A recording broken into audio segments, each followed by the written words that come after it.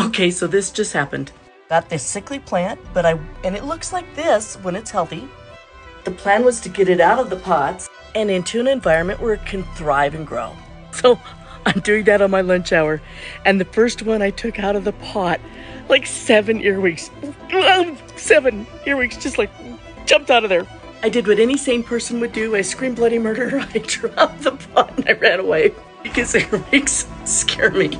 Obviously, I figured out how to plant it, despite an insane amount of heebie-jeebies.